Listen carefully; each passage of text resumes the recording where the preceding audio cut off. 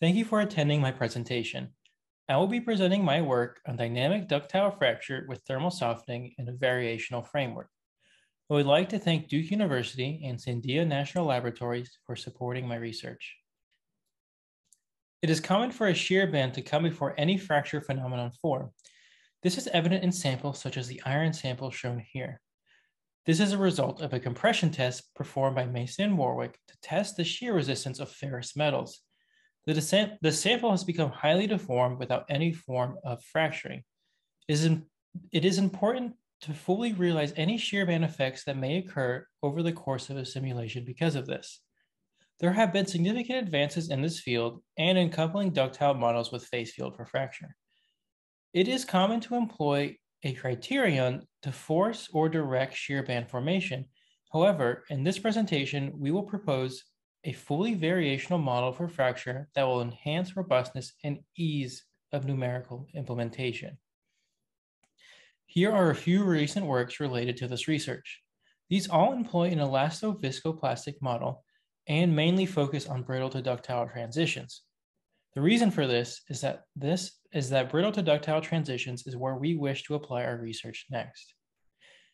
In the paper by Chu and others, they implement a stress triaxiality condition. It is documented that shear failure is correlated to stress triaxiality. They use this correlation to create a condition to differentiate when their model should fail due to fracture or fail due to shear failure.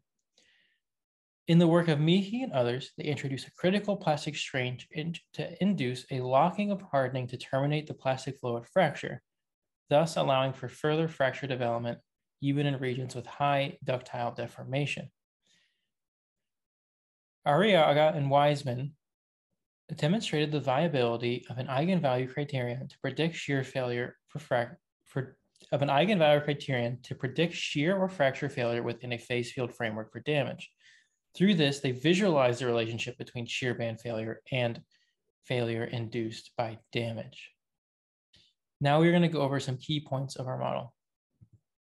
Again, we are presenting a variational model that is elasto-viscoplastic for dynamic ductile fracture. No transitional criteria is employed to enforce shear band formation or influence direction. Through the work done by Jock and others, it is clear that a shear band can be regularized through the inclusion of inertial effects, thermal diffusion, and viscoplasticity. In their analysis, they show the inclusion of these terms to regularize shear band formation spatially and temporally. Thus, we have included these effects with the intention of regularizing shear band formation and developing mesh-independent results. Here, we preview the results obtained with our model. The left figure displays the temperature field, and the right figure displays the plastic strain field after shear failure. The width of the temperature field is larger than the width of the plastic strain field due to the effects of thermal conductivity in our model. Our variational formulation stems from the following Lagrangian. Here we include the effects of elastic contributions, plastic contributions, phase field contributions, thermal contributions, and then energy dissipations. Through minimizing this Lagrangian, we arrive at our governing equations. Here we recover the equations for momentum balance, heat transfer, fracture evolution. Importantly, we have a momentum balance equation that includes an inertial term, as well as a heat transfer equation with a Laplacian. Of note are the delta and delta T terms, which provide heat generation due to plastic deformation and will be described in more detail later. From that strong form, we recover the following weak form. There are several important constitutive equations to discuss. As previously stated, this model uses the Johnson-Cook model for softening and hardening. The Johnson-Cook model is useful in modeling the hardening and softening curves of a wide range of high-strength materials such as steel. This model has been improved upon since its conception, but these improvements will make minute changes to the overarching behavior of our model. However, the implementation of these changes would be trivial due to the variational nature of the model. The Johnson-Cook model hardens based on plastic strain and plastic strain rate. The influence of these terms are modified by the parameters B and C. Softening is temperature dependent and is modified by an exponent m, as well as the melting and reference temperatures Tm and T0. Phi p represents the yield function of the model. This is recovered from minimizing the Lagrangian with respect to the plastic deformation rate and plastic strain rate. This model features a split between energetic and dissipative energies. Here, YAQ represents the energetic portion of the flow stress, and YVis represents the dissipative portions of the flow stress. The dissipative portions of the flow stress lead to the heat generation due to plastic strain. From the minimization of the Lagrangian, we also recover the terms delta and delta T, which represent the implementation of the heat generation due to plastic formation and cooling due to thermal softening. These are featured in the source term of the heat transfer equation. It is important to note that the heat generation is rate dependent. High-speed ductile processes lead to large amounts of heat generation and vice versa. The Johnson-Cook model is implemented in a variational fashion. The aforementioned flow stresses are derivatives of the energetic and dissipative portions of the plastic energy. Here, psi p represents the energetic volumetric plastic energy, and psi p represents the dissipative volumetric plastic energy. These values are derived from the flow stresses, which are derived from the original Johnson-Cook model.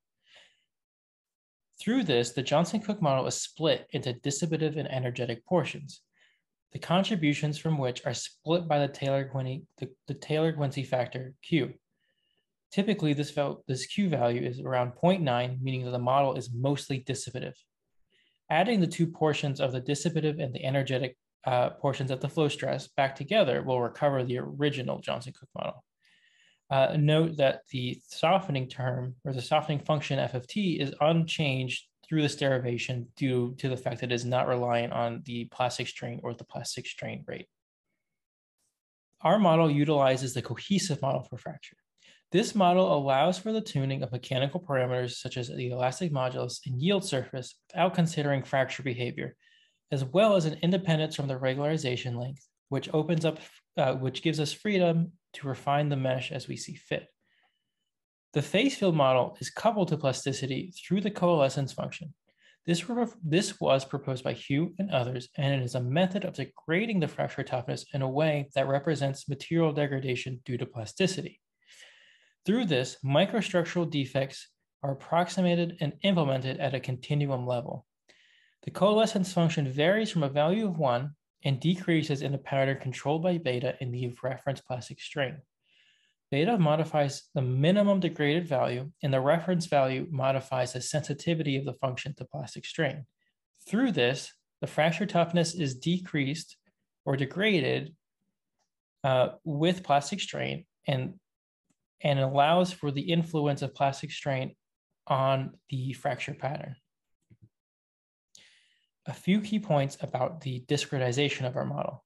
We utilize an HHT alpha time integration scheme to reduce the noise that comes with the inclusion of dynamics. Secondly, the isochoric nature of plasticity requires the implementation of a method to prevent volumetric locking in the quad 4 elements used in our model. We use an FR method with quad 4 elements to overcome this issue. In our simulations, the momentum and heat transfer solvers are coupled monolithically. However, the phase field solver is coupled through an alternating minimization scheme. In this scheme, the relevant energies from the converged momentum and heat transfer solvers are passed to the phase field solver. The phase field solver minimizes based on the inputted energies. The phase field variable is passed back to the monolithic solver. This continues until a set convergence criteria can be reached in the monolithic solver in a single nonlinear iteration with the passed phase field value. Now we will take a look at the benchmark problem that we will be simulating. The focus of the following tests will be on the top hat problem. A top hat sample has two distinct regions where shearing is designed to occur, which makes this an ideal benchmark problem. Experimentally, this sample is put into a split Hopkinson rig. A compressive elastic wave hits the sample and causes it to shear in a manner shown in these images. Fracture can be seen in the left image at either corner of the sample, and the shearing can be seen on the right image. Here we simulate half the sample. The top and bottom of the sample are driven towards each other through a displacement boundary condition, while the right and left boundaries are held fixed in the direction perpendicular to the displacement. Displacement boundary conditions are implemented to cause a strain rate of about 1,000 per second. So this simulation occurs over only 30 microseconds. Shearing will occur in the region highlighted in red. For our formulation, we employ the properties of a steel that is well described by the Johnson-Cook viscoelastic model. This material features a high yield stress as well as a sensitivity to ductile effects. It is important to note that the thermal conductivity of the material is significantly increased from the parameters listed in the paper by Batra and Gomala. The thermal conductivity affects the mesh resolution required to robustly capture shear band formation. Due to computational restraints, it was necessary to increase the required mesh resolution to allow for successful simulations of the top hat sample. In later slides, we estimate the shear bandwidth and compare it to the mesh resolution. To do this, we use an estimate proposed by Don and Bai, which calculates the shear band half width based on the thermal conductivity, the temperature increase within the shear band, stress within the shear band, and the rate of deformation within the shear band. This value is typically between 0.1 and 0.01 millimeters for a typical steel. For this mesh conversion study, we only consider the region surrounding the expected location of shearing. This is done to reduce computational expense. In this figure, you can see the typical shearing pattern, which is a close representation of what is observed in this region experimentally. In the following charts, we are taking data as a function of a location over the pictured red line. This way, we are able to see the behavior over the width of the shear band. We will present two cases of this, one with thermal conductivity included and one without. This is done to emphasize the effect that thermal conductivity has on the behavior of our model.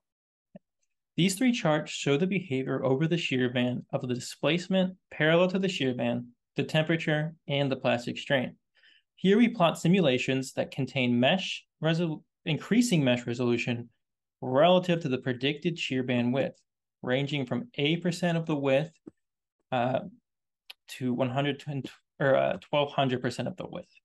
The gray regions highlight the estimated width of the shear band. The data for all mesh resolutions were taken at the same point in time. First, without considering mesh conversions, we see the expected shear band behavior. The region is characterized by a zone of high displacement, a rapid increase in plastic strain, as well as a temperature increase, with the temperatures reaching around 500 Kelvin. Spatially, the meshes are in agreement to the width of the region influenced by the shear band. The estimated width of the shear band lies around the most intense change in properties in the simulated shear band. Finally, the maximum value of the extreme values in the shear band are increasing with mesh refinement. However, they are most certainly converging on a single value. And this is shown better in the next few slides. Now we see the results without thermal conductivity. It is immediately obvious that the spatial convergence of the shear band is no longer reached.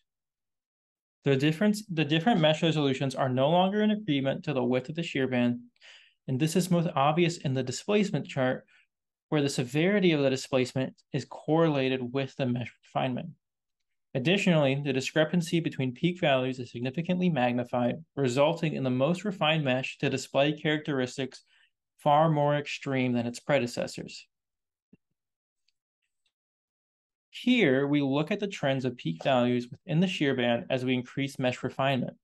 The left chart displays the maximum temperature, while the right chart displays the maximum plastic strain. The red lines show the results without thermal conductivity, while the right lines, the blue lines display the behavior, or the blue lines display the behavior with thermal conductivity. Here, there's a clear differentiation in behavior between the model that includes conductivity versus that without. Without much doubt, it can be stated that the mesh convergence will not be reached when thermal conductivity is neglected, as both cases feature a diverging curve. The final behavior of the case with thermal conductivity can also be seen, as in both cases, it is very clearly asymptoting onto a single value. This shows a strong argument for the mesh convergence of our model even after shear band collapse. Here we see the simulation of the full model. The shear band forms in the expected region and in the expected path that is shown in the experiment. The plastic strain begins as a diffusive pattern at each corner of the expected shearing region, matching the stress concentrations that arise out of the elastic portion of the model. As the model is continually compressed, the plastic strain then localizes to the top right corner of the upper curve and at the bottom left corner of the bottom curve. A distinct band is formed across the shearing region. This, however, is not the final state of the shear band. As observed on a torsional experiment on HY100 steel by Marquand and Duffy, a full collapse is preceded by a wider region of plastic strain. The stress drop that is characteristic of shear collapse is not seen during this stage. It is not until another stage of localization occurs where a stress drop in the material is captured and the final width of the shear band is realized. This transition is clearly seen in the simulation, and it speaks well to the validity of the model. Here, we look at the results after the inclusion of phase field physics. The plastic strain field is still shown, but elements with a damage value of over 0.9 are removed in post-processing. This is purely visual, and no element deletion is done during the course of the simulation. The previous plastic strain pattern is seen up to the point of the second stage of collapse. At this point, fracture begins to form and penetrates the existing shear band. The two halves of the sample are then separated. The combination of shear banding and fracture formation are in good agreement with the aforementioned experiment.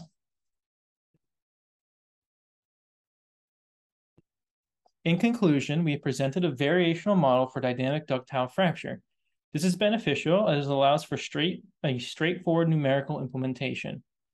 We have presented a strong argument for the mesh convergence of our model, and additionally, we have shown a close resemblance between simulation and expected experimental results. Thank you for listening. Here are my references, and I hope you have a good day. Thank you.